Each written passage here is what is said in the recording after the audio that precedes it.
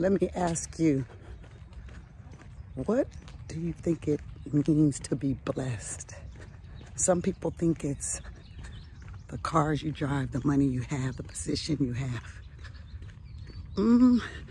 I was just listening to a message, a little sermon piece, and they summed it up right. It is being happy. Being blessed is being happy. And a lot of us put too much into happiness.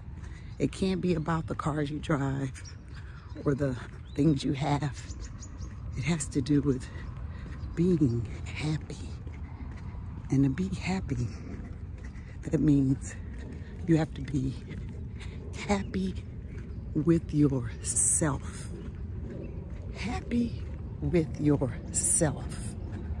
That is what being happiness is. Remember, God gives us all these great things, but He gives it to us for us to give to others. So you can't give happiness to others unless you give happiness to you. So you have to be happy with yourself. You have to be happy with yourself so that you could give happiness to others. You have to believe in yourself so that you can believe in others. You have to give to yourself. Give to yourself so you can give to others.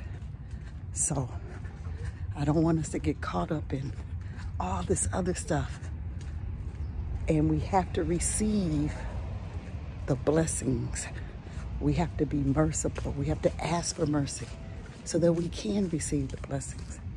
So I just want you, don't beat yourself up. Don't beat yourself up.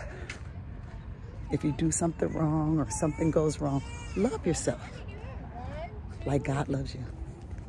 God bless. My love words.